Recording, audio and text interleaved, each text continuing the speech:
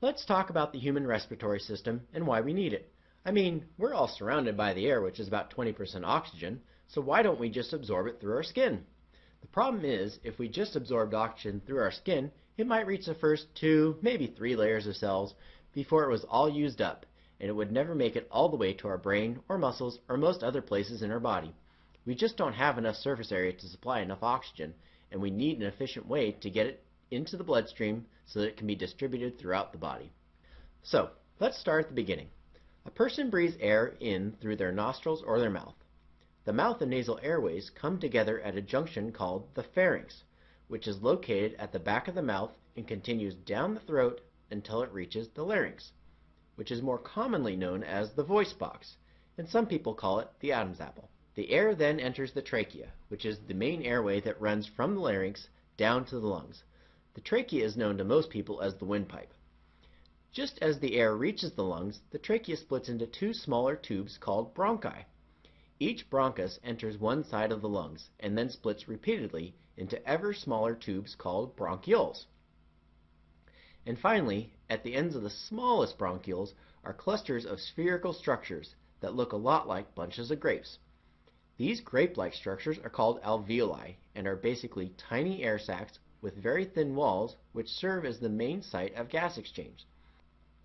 The average human lung has about 500 million alveoli, with a combined inner surface area that is about the same size as half of a full-size tennis court. That's 40 times the surface area of a person's skin. So how is this even possible? The organization of the alveoli in clusters creates a honeycomb-like internal structure, where the alveolar walls create a massive amount of surface area for the air to come in contact with. In combination with the sheer numbers of the alveoli, they solve our first problem by increasing the surface area available to absorb oxygen through. But how do the lungs take oxygen out of the air and get it into the bloodstream? Well, surrounding the alveoli is a very dense network of capillaries. You may remember that capillaries are very small, flattened blood vessels with very thin walls which allow gases and nutrients to be easily transferred between the blood and surrounding tissues.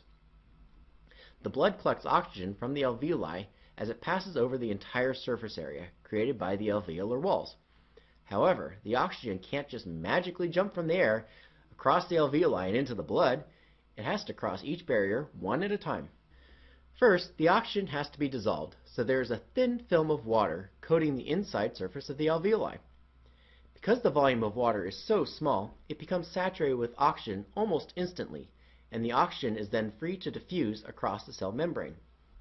You may recall that dissolved molecules diffuse quickly in the direction of a lower concentration, which in this case is the oxygen-depleted blood in the surrounding capillaries. So oxygen diffuses from the saturated water coating the alveoli, across the alveolar wall, through the capillary wall, and into the oxygen-depleted blood. Once in the blood, you may also remember that oxygen enters red blood cells and then binds to hemoglobin, taking it out of solution and keeping the dissolved oxygen level low in the blood. This ensures that the oxygen continues to flow from the alveoli and into the blood. As the oxygen is diffusing into the blood, carbon dioxide, which is the primary waste product of animal cells, is being released. Because there is so little carbon dioxide in the air compared to the blood, diffusion of carbon dioxide occurs in the opposite direction to that of oxygen. Carbon dioxide diffuses out of the capillaries, into the alveoli, into the thin layer of water, and then quickly exits into the air. The end result is that oxygen is taken out of the air and enters the bloodstream, while carbon dioxide is removed from the blood and released into the air. It is important that only a very thin layer of water coats the alveoli. If the alveoli begin to fill up with water, 3 problems occur. First, the large volume of water would require much more oxygen in order to reach saturation of the larger volume. Saturating a large volume takes time and slows oxygen transfer. Second, the oxygen and carbon dioxide would have further to travel across the water to reach the alveolar wall. This further slows the transfer of gases to and from the blood. Third, the surface area would be reduced as the surface area of the alveoli become covered by a thick layer of water.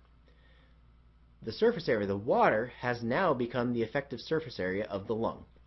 For these reasons, excess water in the lungs creates a barrier to oxygen uptake and can cause drowning.